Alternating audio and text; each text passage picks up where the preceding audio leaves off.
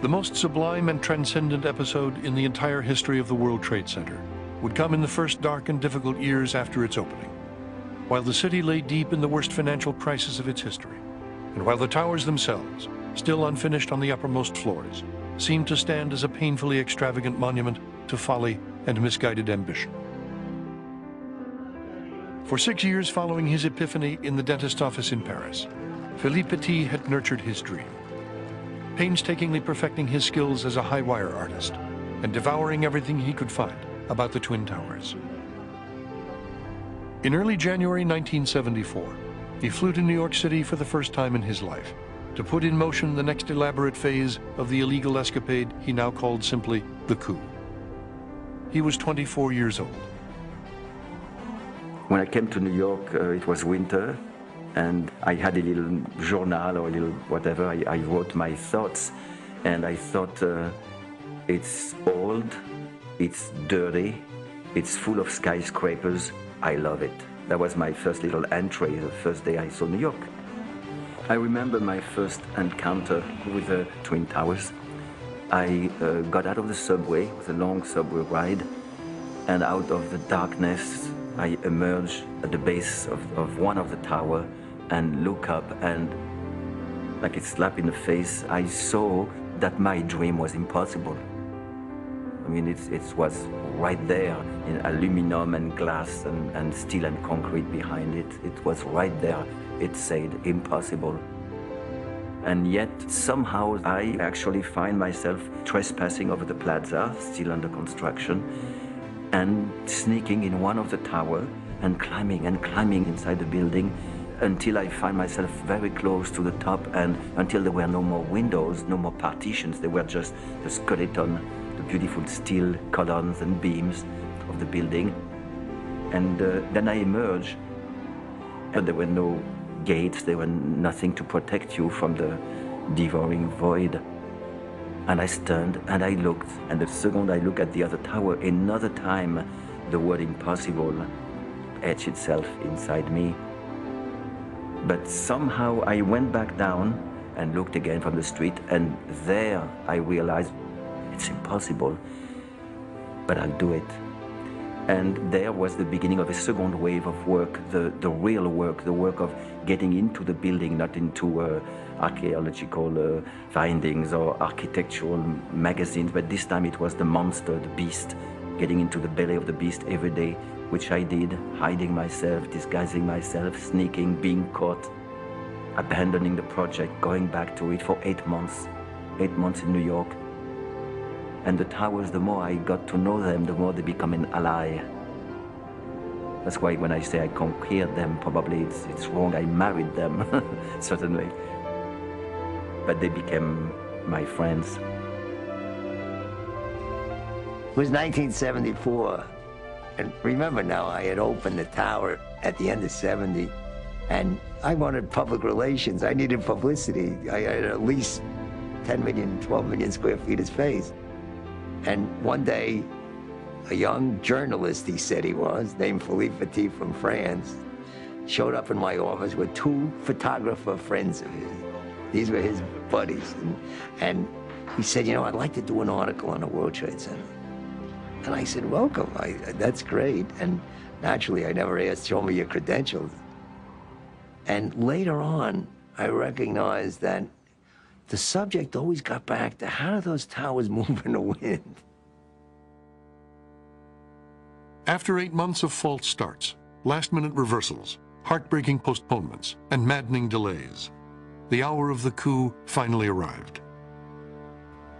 At 6 o'clock on the evening of Tuesday, August 6th, 1974, while one team made its way up into the North Tower, Petit, delirious with exhaustion and seething with the holy madness of his dream, slipped up to the top of the South Tower with 2 Confederates posing as delivery men in tow, carrying with them 3 heavy crates filled with equipment, including a disassembled balancing pole, wire for rigging, 250 feet of 1-inch braided steel cable, and a bow and arrow. The first problem was how to pass the cable across, how to pass the first line, which will ultimately become a rope strong enough to pull the heavy steel cable. So how to get that fishing line across. It's like 200 feet from center of roof to center of roof, roughly. We had all kind of ideas, and the idea that prevailed was the one I thought was ridiculous. It was a bow and arrow, but it actually worked. So with a fishing line and a bow and arrow, we passed the first line across, and then all night we pulled, and then the cable was secured. It took all night to complete the complex job of rigging, to anchor and secure as best he could the slender 1-inch cable a quarter of a mile in the sky, across the 130-foot gap separating the two immense towers. 1,360 feet below, Wall Street was just beginning to come to life, when, at a little past 7, on the morning of August 7, 1974, Philippe Petit stepped out onto the slender thrumming wire that stretched across the immense shimmering void. Whenever other worlds invite us, whenever we are balancing on the boundaries of our limited human condition, that's where life starts. That's where you start feeling yourself living. So when I found myself 1 foot on the wire, 1 foot on the building, and ready to decide to shift my way to become a bird, it was not something new. And after a few steps, I knew I was in my element. I didn't even take the full length of the crossing to get to know the rigging and the vibration of the building and the wire. And then very slowly as I walked, I was overwhelmed by a sense of easiness, a sense of simplicity. And actually I can be seen on the first pictures smiling probably out of disbelief. It's so easy after all those years and months of ups and downs and detours, victories and disasters. Finally, I was carrying my life on a path that was the simplest, the most beautiful, and the easiest. Down on the street below, thousands of people on their way into work looked up in wonder and disbelief, transfixed by the sight of the tiny figure walking on air between the two towers. Somehow I found myself spending 45 minutes and doing 8 crossings. There were thousands of people, at some point 100,000 people. And actually, at some point, during these different crossings, I actually could hear my audience a quarter of a mile below. And I could hear them punctuating what I was doing on the wire. Let's say if I would take a bow on one leg or salute the horizon or kneel in front of the tower to say hello to the tower, I would hear almost with an echo the people cheering, screaming, applauding. I had in my car a radio that connected me to the police desk at the World Trade Center. And on the day in question, the light went on. And the patrolman at the police desk said, "Mr. T, there's a problem in the World Trade Center." I said, "What's the problem?" He said, "There's a guy walking on a tightrope between the two towers. What should we do?" And I couldn't think of anything else. I said, "Don't let him fall off." And I hung up. So then I drove a little further. I called back. I said, "By the way, this is incredible. There's somebody walking. If he doesn't fall off and he comes on, don't arrest him." Within minutes, police officers were dispatched to the roof of the South Tower. Sergeant Charles Daniels of the Port Authority Police never forgot the things he saw that day. Well, after arriving on the rooftop, Officer Myers and I observed the tightrope dancer, because you couldn't call him a walker, approximately halfway between the two towers. And upon seeing us, he started to smile and laugh, and he started going into a dancing routine on the high wire. He then went down to one knee, and we stepped to the background. I said for everyone to be quiet. And at this time, he laid down on the high wire and, just lackadaisically rolled around on the wire like. He got up, he started walking and laughing and dancing, and he turned around and ran back out into the middle. He was bouncing up and down. His feet were actually leaving the wire, and then he would resettle back on the wire again. unbelievably, really, to the point that everybody was spellbound in the watching of it. And I personally figured I was watching something that somebody else would never see again in the world. Thought it was once in a lifetime. During the walks, I had a sense of dancing on top of the world. I had a sense of having a communion with the city of New York, represented by the crowd below. I had a sense of having stepped in otherworldly matters. At some point in one of the crossing, I lay down on the wire and looked at the sky, and I saw a bird above me. And again, because of my sense were decuplated, I could see that bird pretty high up, and I saw the eyes were red. And I thought of the myth of Prometheus there. But the bird was circling and looking at me as if I was invading his territory, as if I was trespassing, which I was.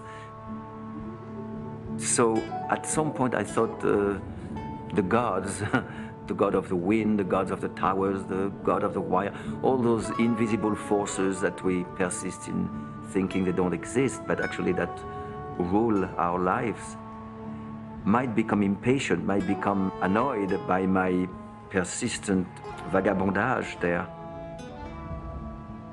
So my intuition told me it was time for me to close the curtain of this very intimate performance. It was a walk between me and the towers, and I landed on the same tower from which I started, the South Tower, and then I had the octopus of the authority, grab me by their hundreds of arms. When he came in off the wire, Petit was immediately taken into custody and rudely manhandled down into an underground police station deep beneath the South Tower, where he was formally charged with no fewer than 14 misdemeanors, including criminal trespass, disregarding police orders, reckless endangerment, and performing without a permit. Then he was besieged by an army of admiring reporters. Why did you do this? That's the thousand why this morning. There is no why. Just because when I see a beautiful place to put my why, I cannot resist. Weren't you afraid up there at all? I was not afraid, but I was just looking what I have in front of me. I have really something which was huge and incredible, So afraid not, but living more than 1,000%. So perhaps that's close to afraid, I don't know. But at the same time, I was happy. You need dreams to live. It's as essential as a road to walk on and as bread to eat. I would have felt myself dying if this dream would have been taken away from me by reason. The dream was as big as the towers. There was no way it could be taken away from me by authority, by reason, by destiny. It was really anchored to me in such a way that life was not conceivable without doing this. The astonishing feat of high wire poetry was the highest point in Philippe Petit's life, and in many ways, in the life of the Twin Towers themselves. As Guy Tozzoli had predicted, the exploit was front-page news around the country and around the world. And Petit himself became an instant folk hero, and nowhere more so than in New York.